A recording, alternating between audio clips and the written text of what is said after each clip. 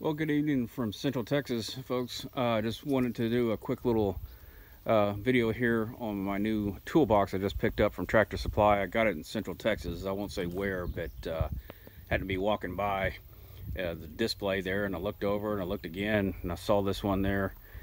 And let me come in here a little closer, folks. $279.99. So I go, man, that's not a bad deal. So I went ahead and loaded it up in the cart and took it up front. Got a few other things, but anyway, she rang it up and it rang up as $350, and I'm like, whoa, whoa, whoa! I said the sticker y'all have on there says $279.99.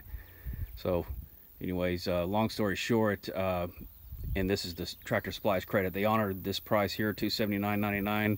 The new price, I guess, is what they're selling for these exact same toolbox is $350. So that just shows you what inflation's doing, folks. I looked up here at the date. That says 6/15/21. Well, I wonder what happened between now and then. Well, folks, you can blame Joe Biden on this inflation. That's 100% on him. I won't get too much into politics.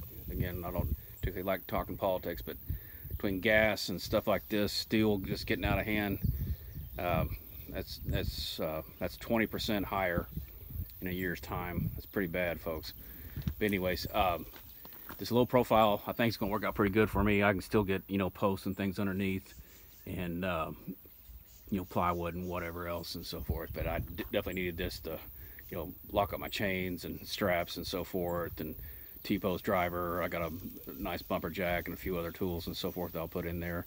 Not a crazy amount, but just enough to so I don't have to put it behind the seat there. But anyways, just thought that was kind of interesting. I felt compelled to share it with you. But anyways, have a good evening.